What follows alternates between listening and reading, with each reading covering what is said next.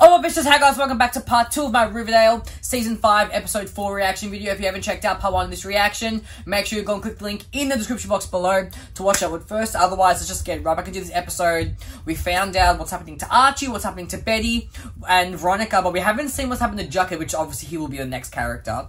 We found out what's happening to Tony, kind of. Not really. We haven't seen Sherry, but it's very interesting. Like, obviously, it's totally different, which is, like, it's a good, fresh start, I feel. And, like, obviously, they're slowly all going back to Riverdale, because obviously, maybe whatever happened to Pop is going to bring them all back, maybe. So, I guess we'll find out. So, without further ado, let's just get right into, back into this episode. Let's go. A new one comes out each year, so you can start collecting them. Wait. Oh, that's that egg shit. That's that egg shit. That's the egg, the thing, the egg, the expensive egg thing, right? And now she's realized that this is literally Hiram and Hermione, how they probably started out. The first bloody expensive egg crap. Girl, get away from him! Well, Yvonne. Oh my god. It's perfect. Yeah, get rid of the egg, bitch. Good luck to you, good luck to you. Archie? Is everything okay? Ooh. But my question is, Jughead, why are you using a typewriter? Use a bloody laptop, it'll be so much easier, however, it's Riverdale, so, like, I'm not gonna look much into it. But, like, it's a lot of but it is what it is. If he's happy doing it on a typewriter, if he writing on a typewriter, God bless him. I wish him all the best, but clearly it's not working. He's just having writer's block, I feel. Okay, so you'd rather talk to your agent than your girlfriend. That's awesome. Okay. We usually meet for an early lunch at that place. I have writer's block. So do I. But I'm not punishing you for it. Can we talk about this when I get back, please? And a toxic relationship, and you drink too much. Oh, shit. Hemingway. Okay. You want to stray? It all comes down to, do you want a career, or do you want to be a one-hit wonder? I can't hear you. Why is this literally Lucas Scott? Like, did you guys ever watch One Tree Hill? And when they did the time jump, Lucas had published his first novel, and he was, like, having writer's block on his second novel, and then he goes back to town, and then he sees Peyton, and then, like, they reignites his writing, things, and he can rewrite a book about her, another book about her. So maybe Jughead goes back to Riverdale and gets inspired by Betty, and can write again. I don't know, that's a theory, we'll see what happens. All I need is don't know what you need, Jones. But I'm definitely not it. Ooh, Betty. Good luck with your book. It's the only thing you care about anyway. Oh, the tea! I feel a bit sorry for her a little bit. But, I don't know, it's very complicated. Very complicated. It is you. Oh my god, I was just sitting over there reading your book, and then I look up, and there you are. Sexy, I was gonna say. Okay. It's a very sexy book you've written. They're gonna have sex, aren't they?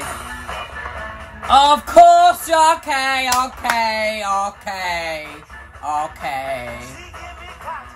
Wait, does he have a tattoo on his chest? On the fucking phone? He has a tattoo! I know he has a tattoo on his chest, though. Let me see, don't be shy.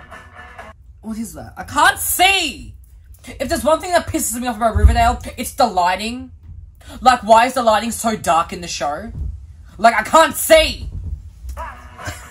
In one of your drawers. Is that okay? Stop it. I'm stressed. Yeah, no, it's not a big deal. There's coffee, bro. Telling you that bar last night is your usual hangout. What? Stalker? Okay, so I really am a fan of your book, honestly. Is she a stalker? Do we have a stalker vibe going on? Okay. She wrote a book. Would you mind reading my novel? It's only 342 pages, and if you like it... What's that, Jones? Open up!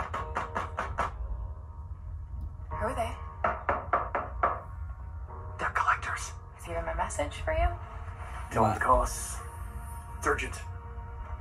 You got it. Will do. Damn, she really just did that for him. Like, I can stand. Like, she did that without any hesitation. Queen. Thank you. No problem.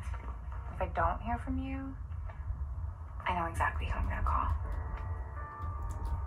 I mean, look, the girl is a businesswoman I have to commend. I gotta commend a businesswoman, but like, I'm stressed.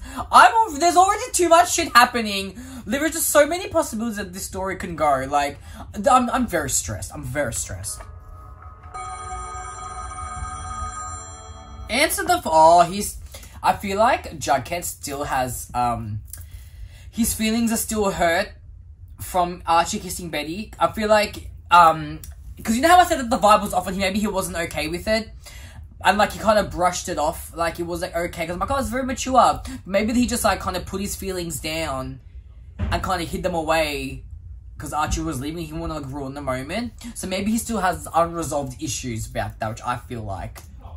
Social services, but their offices got shut down. Lucky for her, we needed a Why? guidance counselor at Riverdale. Did you see Kevin's arms go fuck off? Did you see this? You're seeing his arm, right? Like, we've been knew he's been working out. Like, we're not shocked. Episode 8 is the shirtless scene, let's not forget. We're getting so close anyways. But like, oh, look at him anyway. What was he saying? I got distracted. Hold on. Yep, I'm the drama teacher. Got my BA from Carnegie. Oh, yeah, that's in right, Pittsburgh, that's right. Where I graduated from the university. we stayed boyfriends, believe it or not. And now we live together here. That's right, you do! That's right, you do! I love them. But now that they've grown up, are they my children? They're still my children. I would defend them with my life. I don't give a fuck. Oh my God, they're still my children. Of course they are. I am a parent. Where's Tommy to know him? Anyways, so everyone's working at Riverdale pretty much. Okay. An apartment on Cloverfield Lane. I was crowned the Serpent Queen. As you This should. place is sick. As you should. Pulls in a different crowd, though. What's Cheryl? What about Cheryl? It's cool, guys. As you know, after graduation, Cheryl and I broke up. R.I.P. Choni. After R.I.P. Choni, stop! Why? I know, but they're gonna find their way back to each other. It's okay. I just gotta go through the angst in the meantime, which is fine. But like, where's Cheryl though? I got back, and I've got my painting to finish. Perhaps another day. What's happening? Sure. I'm perfectly fine. Why is the vibe off? What happened? What happened? Do I appear to be otherwise? Yes. What's wrong with Cheryl? What happened? And did you go back? I did. Hiram Lodge was there with his new right-hand man, Reggie. Wait, What? Reggie's working for Hiram Lodge? I will never sell you. Make that happen. So Hiram is still causing shit in my life and my kids' lives. He's still there causing, trying to buy everything in Riverdale, right? And now Reggie's his right-hand man. Hiram needs to get out of... If all the parents had left, why is Hiram still here? Why? What is that? I have Chadwick! Why do I need Hiram? Why do I need two of them? Listen. And why are you coming for... Should I come for Cheryl? Oh! Anyways. If you would do me the honor of letting me paint you. Oh, really? What happened? No one's seen you in town in years. Don't worry about me. Vanna and I are just fine. Was she just staying in Thistle House? Thorn House? What's the house called? She's just staying in her house this whole time? She quarantining, honey. What a good girl. Love a COVID-safe queen. No, I'm sorry. But what the fuck's going on? No reason for us to leave Thornhill. And she's Am I pregnant. missing anything important? Yes, Well, the other baby. than the fact I'm having a baby. I'd heard that. Maybe that's why she's pissed. They recognize and acknowledge everything you've done to make up for your ancestors' sins. Okay. And Cheryl, I think that they'd approve of us being together. Really? I'm so happy to hear that. No, but it's weird because she's pregnant. And Cheryl, maybe she feels betrayed. Maybe that's why she's so cold to her. Because she... I can understand, but like... I don't know! See? This... Why the fuck? I love the angst, because they're gonna be together in the end. They have to be. But like, I don't want to be in pain. Tony, the Blossom Curse runs deep. I'm doomed to a life of unhappiness. No! I think you're cursed. The curse couldn't consume her. Is that why That's you're really rebuilding sad. Cheryl. Thornhill? You deserve to be happy. With you! That's really heartbreaking. She just painted me for 12 hours, and when she was done, I left.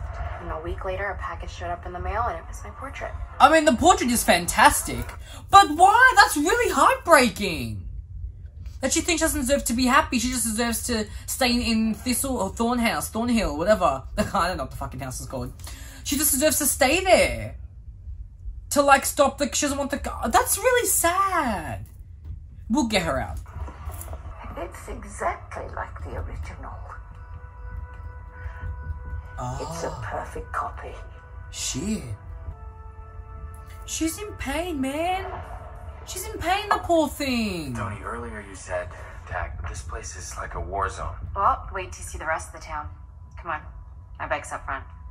It was already a burnt-up shell by the time I got It's back. like a whole ghost town. Rebuild it? Hiram's done Town's this, right? entire funding has been completely stripped by... Hiram Lodge. Yes, fucking Bingo. asshole. Not only the people who are too poor, too proud to move on are still here. That's so sad, though. Like, that's really sad.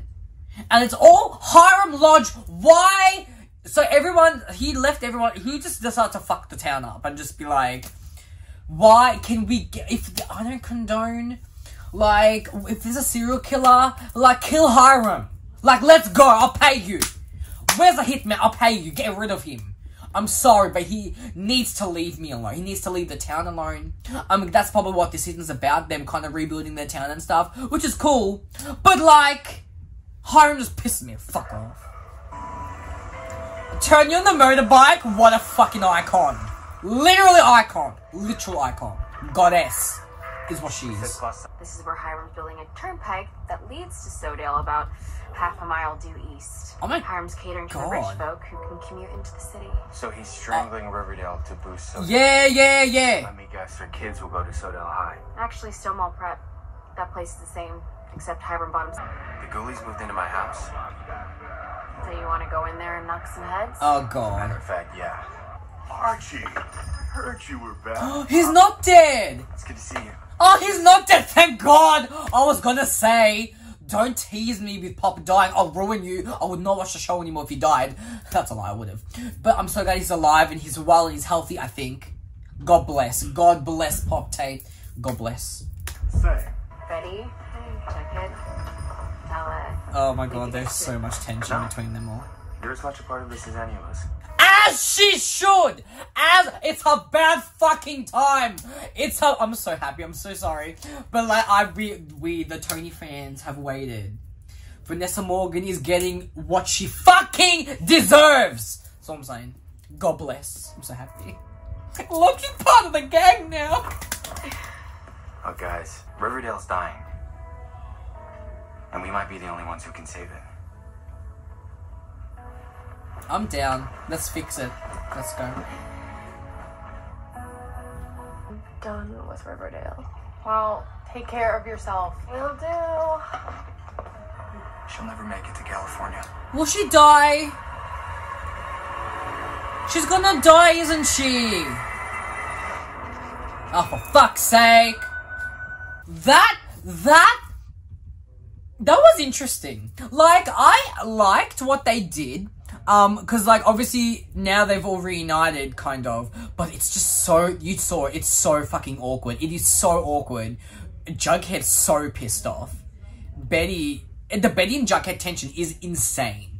Enemies to lovers, let's go. Exes to lovers, let's go. No. Anyways. But like, they all came back, but it's just so... There's just so much shit. Okay, so let's just go through Archie's story. So obviously he has PTSD. Obviously he was at war. He's gone through a lot. He was honorably discharged, maybe, or reassigned to Riverdale. So obviously something happened that we don't know about, or we'll find out maybe. But that's a very interesting thing for him. Him coming back to Riverdale and like Tony showing him around and what's happening is amazing. I love that Tony's now a part of the gang, as she should have been from fucking season 3 when she became a series regular. And I'm still waiting for Kevin. However, I'm able to push Kevin aside for a second and let Tony have her moment because she's waited long enough for her moment. And you feel me? And I'm just so glad that she's now in part of the main with all the main characters. Like she's part of that. with the core 4, that's the core 5. I'm getting that kind of vibe, which we respect that, okay? But Toni, so the Toni and Cheryl, like, there's angst. So, obviously, so she's pregnant. We don't know who the dad is, or the father is. I'm gonna say daddy. I'm like, I can't say it seriously. I can't say daddy seriously. It's weird. We don't know who the father is. I guess we'll find out soon. But Cheryl's maybe low-key annoyed or, like, you know, pissed off that she's pregnant. But that means you can't, it is what it is. Like, you can't do nothing about that. She has no right to be angry. Like, she's all broken up. She can do what she wants. But it's just really heartbreaking at the same time for Cheryl to be, like, the person who's gonna she's stuck in the house. She's like, you know, I don't want the curse to, like, get out of here. Like, you know, she just confined herself and blocked everybody away. And it's really sad, really. And she deserves better. So I'm hoping, having the Archie and Betty and Jughead and Veronica back will bring Cheryl out of the house, maybe. But it's really, her story's really sad. Like, I'm actually heartbroken for Cheryl, man. And I know that Choni will get back together in time, I'm hoping. So we'll have to get through the angst and, you know, let the story unfold. So we're holding out hope. Because if Choni doesn't end up together, then what the fuck's the point? Veronica and her story, I reckon she's realised that she's become Hermione and Harry. Like, that she's become who her parents were. And she can't have that. And he's trash! And he got her the egg! But I see he's in Riverdale, right? Chadwick's gonna come to Riverdale, I'm assuming. I cannot. And then Betty is having her PTSD with the serial killer. Like, she's gone through they've all gone through a lot, man. I can't. And then you had Jughead and his writer's block. But, like, he has debt collectors up his ass. Like, oh my god. It's just, it's more, the stories are more adult, but, like, I still see them as high school kids. I'm like, what the fuck? But, like, anyways, I think this is going to be a really interesting season, and the story, I think the time jump's going to be good, because, like, obviously, it's the whole point of a time jump is to start fresh, but everything's broken, and they've got to rebuild it, which I think is a cool idea. But Harem is going to piss me the fuck off for the rest of the show, let me tell you. But, yeah, it was a very interesting, well-done episode. I'm very interested to see where it's going to go. Now that they've all united, next week, you know, we'll get some more, like, developments between the characters, some more interactions. So I'm very excited for that. The only criticism is that there wasn't enough Kevin and Fangs, obviously. Like, we know this is my issue. But the Toni screen time and the Toni story is great, and we need that. So I'm happy that she's getting her spotlight, finally. So, we stand. So, that was my reaction to 504. What did you guys think? Let me know in the comments, and I'll see you guys for Legacies tomorrow. I love you guys, and ciao for now. Bye, guys.